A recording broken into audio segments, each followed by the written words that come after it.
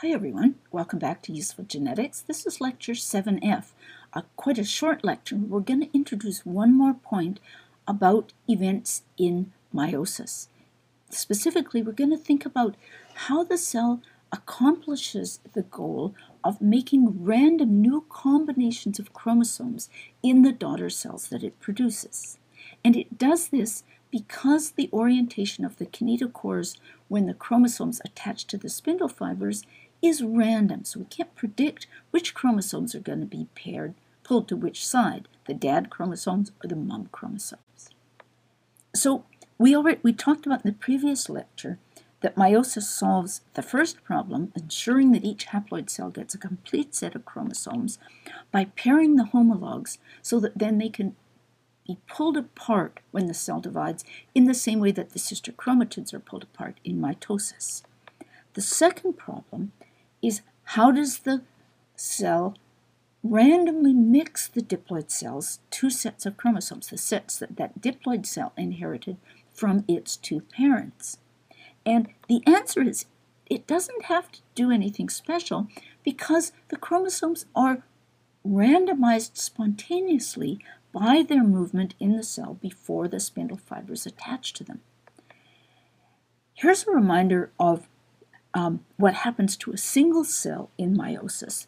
The sister chromatids are paired to each other, and the homologous sister chromatids from dad and from mom have been brought together to form a pair, which is going to be pulled apart by the spindle fibers, which are attached to structures called kinetochores at the centromeres of the chromosomes. When all the pairs of homologs are attached, then the checkpoint is successfully passed and the signal is given that it's okay to go ahead and divide the cell. Here's another drawing showing first one pair of chromosomes and then two more. So this would be a cell with three types of chromosomes, or it could be we're only looking at three of our chromosomes. And you can see that the short and the long dad chromosomes have lined up on one side with the medium-sized mom chromosome. But it could have been different. The dad chromosomes could have lined up on the other side, so that in this case, all the dad chromosomes went to one side, all the mom chromosomes went to the other. Now, I've made a little demonstration to help you visualize the cause of this. Basically, it's that the cell isn't a flat sheet of paper or a flat computer screen. The cell is a three-dimensional space, and the chromosomes are moving through 3 dimensions.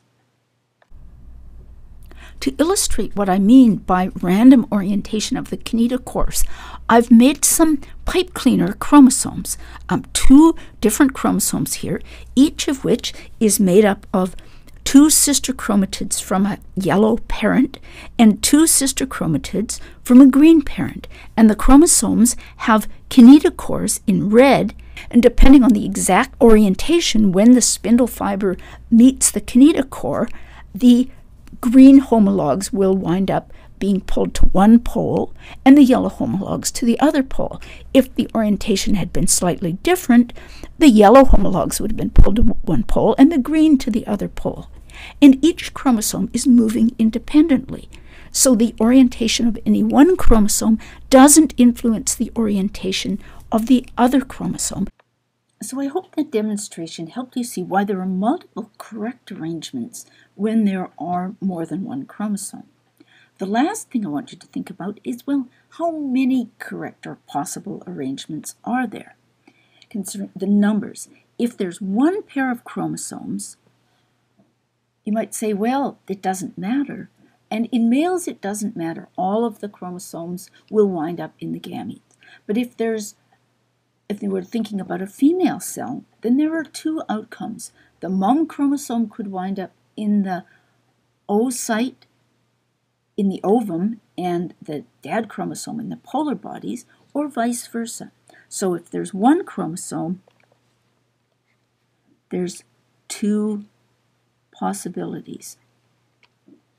If there's 2 chromosomes, there's 4 possibilities. If there are 3 chromosomes, there's 8 possibilities. Again, considering situations where it matters whether the chromosome we're thinking about is on the left or the right, on the polar body side or the ovum side of the cell.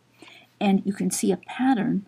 The numbers are actually going up as 2 to the n. So for 23 chromosomes, 2 to the 23 is actually a very large number.